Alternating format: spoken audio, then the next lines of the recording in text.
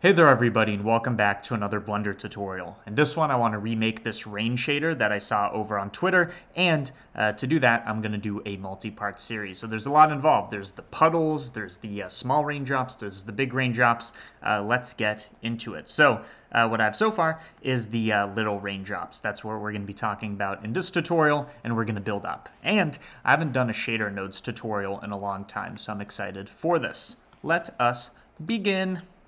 So, because this is a shader node, this is Skyrim now. Because this is a shader node tutorial, what we need to do is a different kind of setup than all these geometry node videos. I'm going to delete everything and I'm going to add in a plane. This plane is going to be our, basically our placeholder for where we're going to put our material on. I'm going to scale it by 4 so we have a bigger surface of the ground, and go into the shading workspace where we are going to make a material. So, as I like to say, the name of the game is putting the right nodes here to get those tiny little ripples. So before we do that, let me show you kind of the game plan for how we're going to do this so it doesn't look like a bunch of random nodes. If we look at the object coordinates, which you can see are centered at the origin, we want to make one big ripple. If we can do that, we can make a bunch of tiny ripples. To do that, I'm going to look at its length from the center. And there's a couple ways to do that. I think the length node is the easiest, so it's going to be 0 in the middle, and it's going to expand radially, or not radially, spherically outwards. And if I take this and I bring it through a color ramp, we can, and you could do this with sine functions and all this, but I'm going to literally draw my little ripple. Forget My Little Pony. My Little Ripple is all the rage now. So I'm going to kind of center this at 0.4 and, whoops, I'm going to center my black handles at 0.4 and 0.6 and make my white handle brighter and set it to ease. And you can see this kind of looks like a donut, but as I add to our length thing, you can see how this could kind of look like a ripple. To make it look even more like a ripple, we could add kind of like a grayish one and another black handle. So we're just doing one ripple now. We'll make it more complicated soon. So I think this should look pretty okay. I'm trying to think. I think the first ripple is the strongest, and then it gets weaker and weaker and weaker. So I'm going to do something like this, second handle like this, and make this like even weaker. So now when we play this, we get kind of like a double ripple coming out of this. And you can make another set that looks even weaker. And I'm going to do that. So something like this, and a black handle. And each one should be, I don't know if it's linearly or exponentially, but should be smaller than the last. So we have a ripple that looks kind of complicated. Now, the name of the game is making a bunch of them. So instead of just having our object coordinate system, so it's kind of centered here and then everything's based on this length, we want a bunch of coordinate systems and a bunch of lengths. So to do this, here's an old trick. Take object coordinates and scale them.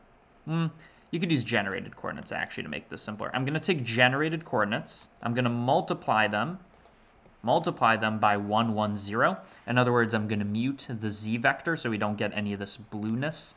So it's just this. We take it, and here's the trick. We take it and we scale it by, let's say, 5. And whatever you scale it by, we then run it through a fraction. And I'll explain what all this means.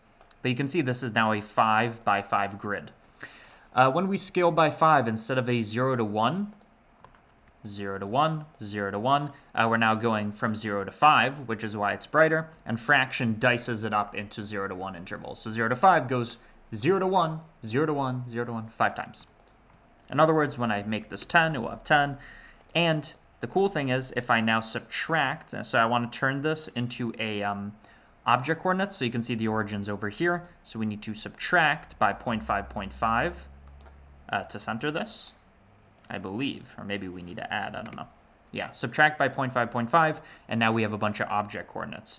Run this through the length.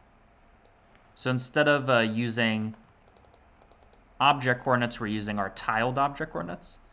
We should now get something that looks a bit like this. So we have a bunch of ripples. It's a little hard to tell. It kind of looks like a floor mosaic pattern, which this is a good way to make that.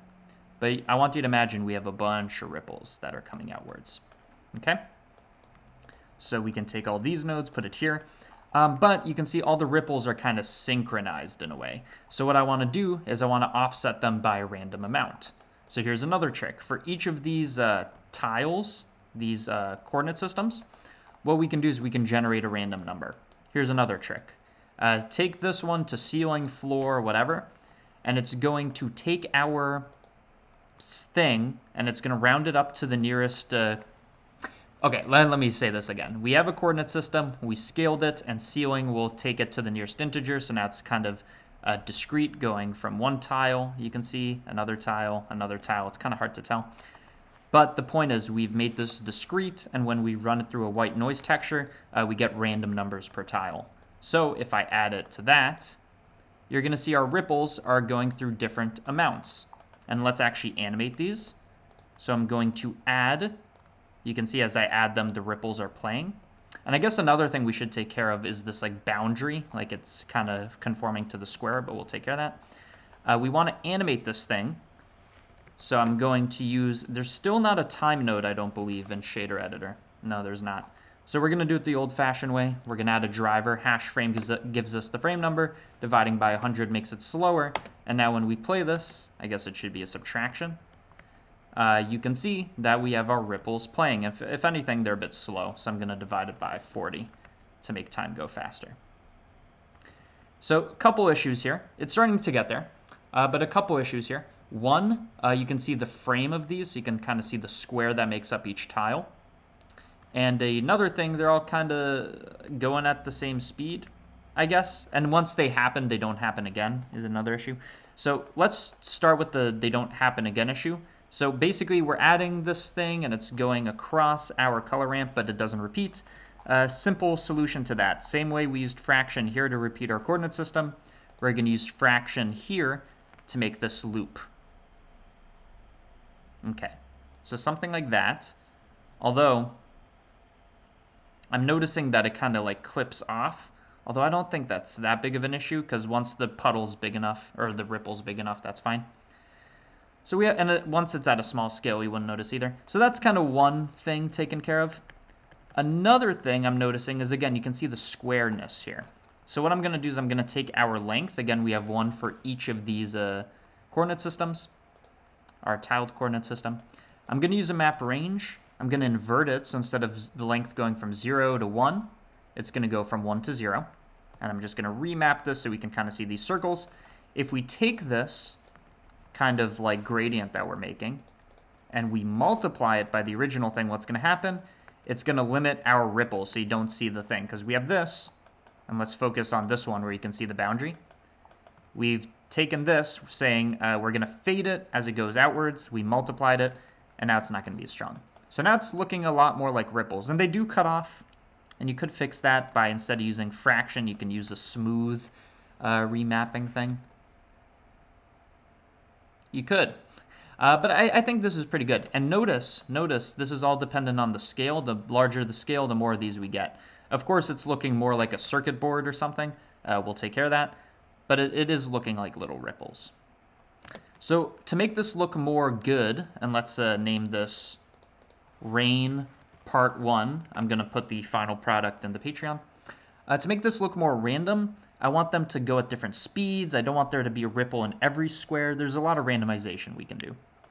So first of all, instead of having them all go at a speed of hash frame divided by 40, what we can do, and I'm going to separate by XYZ because white noise generates color, which means we can get 3 channels of random numbers here, if you think about it. Oh, connect the color. Doy. We can get 3 channels of random numbers here. If we use one of these random numbers, we can map a range from 0 to 1, because that's what white noise outputs, to, well, our speed is roughly 40, so let's have it go from 30 to 50. So each of these is going to output a slightly different speed, and that should randomize the speed of these ripples a little. So some of them go slightly slower, some of them go slightly faster. To make this more abundantly clear, if I set this to 1, you're going to see that they definitely go at different speeds. Maybe we can make it more extreme. 20 to 40. Okay, so that randomizes it quite a bit. Another thing is I don't want there to be rain in every single one. So what I can do is I can use another random channel. I can say for each of these tiles, tell me if it's greater than or less than some amount. So this kind of makes a cell turn on and off kind of gradient. And if I multiply our final result, which is our ripples, if I multiply it by this, only some of these cells are going to be activated. And this makes it look more spontaneous. So when this threshold's very low, all these tiles are enabled, and when this threshold's very high, none of them are enabled. So the way this looks is now we have no ripples, and as I bring this slightly below 1, we're going to have more ripples. So I'm going to keep this very close to 1, and I'm going to increase the scale. And this will make it look less like a circuit board, as you can see. At least that's the hope. Now, if we wanted to randomize this even more, we could have some of these be different sizes, but I think, let's do that. I don't see why not. Let's have some of these ripples be slightly bigger than others, even though you wouldn't be able to tell, I don't think. So we have our coordinate system. To make them bigger or smaller, we run them through a scale. So I'm going to scale by 1. And what this effectively does is if we plug this in, so all we're doing is we're running this through a scale, it's going to scale up our ripples. If we scale them too much, you're going to see the boundary again. But if we scale them between like 1 or maybe 3, we're going to have different kinds of results. So maybe what I can do is I can use the third channel, this third random channel that we get per tile. I'm going to send it through a map range, and instead of 0 to 1, we'll have it go from 1 to 3. So you can see these are all values larger than 1 or equal to. I'm going to run this through the scale, and now you can see our coordinate system, if we zoom in here, some of them get brighter, some of them don't. It's a little hard to tell, but I think it will be more abundantly clear when we look here. So this is before, they're all kind of the same scale, and after. Add a bit of randomization. And this kind of looks like a thing. So really it's all about finding the right scale at this point. If we made it super, big, it's going to look like big ripples. Hint, hint, this is how we're going to do the big ripples. But as we make it smaller, or sorry, larger the number, smaller the thing, the more dicing. But as we make the ripples smaller and smaller, it's going to look more realistic, I think. Okay? And really the name of the game is we're not just going to use this as a black and white mask. What we're going to do is just a bit of a hint, is we're going to run this through a principled BSDF, and then we're going to say, oh, bump it by this height, and bump that. So we're using a normal thing, and it's going to generate these like normals that catch the light, especially as we lower the roughness and increase the metallicness to make it look like water, so it's shiny. It's going to look like these like little ripples. Now, one thing I'm thinking is that these are going a bit too slow, so we could always bump it up. So if we make this 1, yeah, that makes it faster. So the speed, instead of 20 to 40, let's make it 15 to 25. And these will make it faster on average. Maybe we could have some stragglers, something like that. So it's not perfect, but I think especially since it's so visually small, it will get us there. And don't forget, we do have this slider that can increase the number of little dots. So when it's at 0, we have all the tiles. When it's close to 1, remember we have this thing, it will be less of them. So again, at this point, it's all about finding the right numbers that work for your scene. So we could have heavy rain or light rain. Okay.